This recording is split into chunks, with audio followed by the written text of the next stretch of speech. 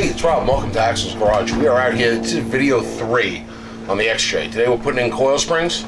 And if you want to see the whole debacle of how this all started, in the description below I'll link all the videos for this. But this should be about the second, third, fourth one.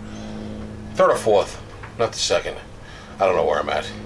It's been a giant project and a lot of supply chain issues. But the coil springs finally came in. We got the front end all painted up and ready to go. Hopefully we'll do as little scratching as possible. We'll get these coil springs in, then we could always touch everything up after the springs are in. So we're gonna move the camera and we're gonna get started. All right, so I have the floor jack underneath the front axle, I guess you would call it. You know, right where the little ball joint is, and I got it all the way up. Now there's no, other than the track bar, there is no other suspension components, you know, hooked up for the steering, just the control arms. So this is pretty much down as far as I can go. So if I take this coil spring and I slide it up, I'm close to being able to get it in. And I'm just trying to find the best angle to get it up and in. Like here it binds, but coming in from the front here seems to get me close. But I gotta get my interferences, the top here and there. I'm just gonna try by hand, and just by hand giving it a little push, it goes right in. And I'm just going to find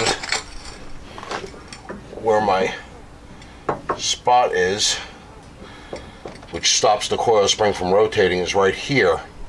So let me move the camera and see if I can show you exactly what that is. Or I could actually show you on the other side, make it a little bit easier. So got this right in here, very little scratching, very little damage. Once it's in place, plenty of room going up and down for it to find its home. So I'm going to let that jack down on that side and it'll hold this spring in place for now.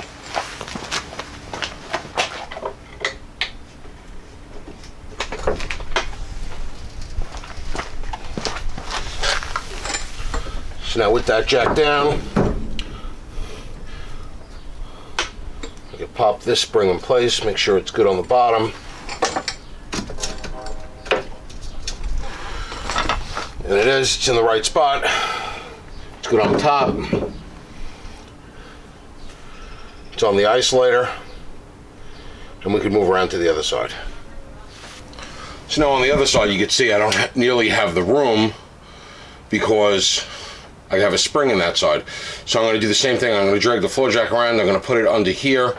And I'm going to bring that side up as far as it'll go with pushing this side down. If you follow what I'm saying. So as I jack that side up, this side's going to come down, but it's going to reach a point where the spring is going to carry the weight, and then it'll start lifting the car up, and it's not lowering this anymore, so it's not making this distance from here to here any bigger. And I want to get this distance as big as possible.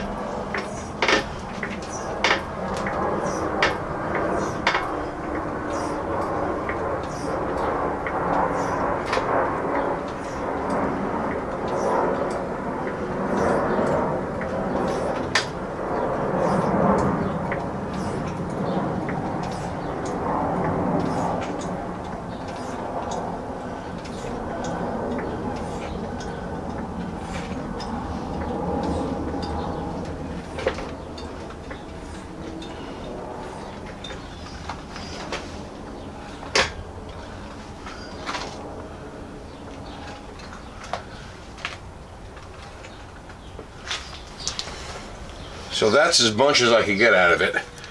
And what I want to show you is, get some light on it. What I want to show you is the coil spring. You see this cut right here. This is where the coil spring is going to go in. So you're not going to bring that bottom coil. You're going to bring it right up to this opening right here, because that's going to stop the spring from turning. So that's where you want that end of that coil spring when you put it in. Well, actually, when you put weight on it, you can turn it back and forth until weight's on it. Once weight's on it, you're not going to be able to turn it anymore.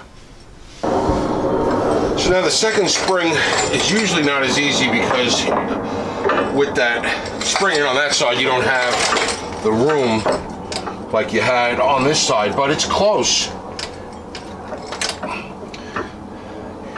You just miss them by a little bit. All right, but if you turn the spring, you can get it up and in like we just did. And now I could turn it so it fits in that groove right there. And then what I'll do is I'll slowly lower that jack so I can get this in the right spot up top here. Right up top here where it goes into the isolator. So I get some light on that for you. All right, so you want it to sit up in the isolator cup correctly and down here correctly.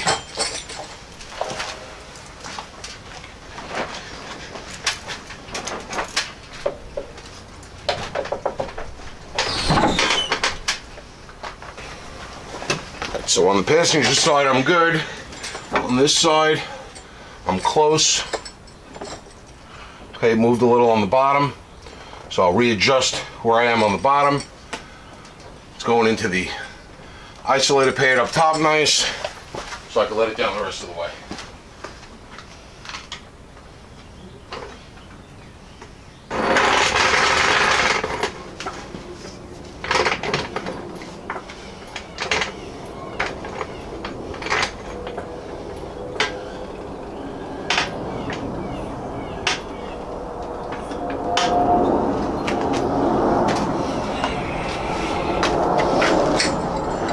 And then check both sides. Make sure you're good up here. Make sure you're good down below. It's sitting in that notch where it's supposed to sit. And it looks pretty good. So now what I did was I put the jack under the rear axle, right about in the middle, so that I could bring it up evenly, maybe favoring the side where the diff is a little bit, just to bring it up evenly, to put a little bit of pressure on the springs just so they don't move out of the way. And now we can continue with the rest of it. We could actually put the shocks in, and we could start putting the ball joints in. This is in, and this is the biggest fight, unless you're going to use spring compressors, which I figured we could probably get them in without the spring compressors. And like you see, we did. These also are the 1/2 inch taller springs. So they are stock springs for the most part, but they are 1/2 inch tall. They're 17 static instead of 16.5 inch static. And they still went in, no spring compressors, no problem. So you can see we got those springs in relatively easily, because we got everything disconnected in there, and they are a 1/2 inch longer, and they still went in relatively easy. If you had a 3-inch lift spring, you might need spring compressors. That wasn't the case with this. We were going for stock height. The car did have a hair of a rake to it, so I'm hoping that these springs will just even it out. I think they'll be fine.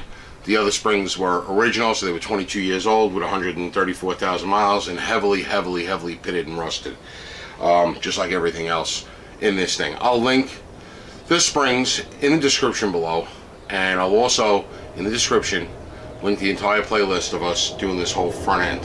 So that's it, coil springs on the XJ. Taking them out, same way. I did the same exact thing to remove them. I just went in there with a pry bar and was able to pop them out once you jack up the opposite end of the axle. Gives you plenty of room, especially when you have everything disconnected. Hope you enjoyed the video.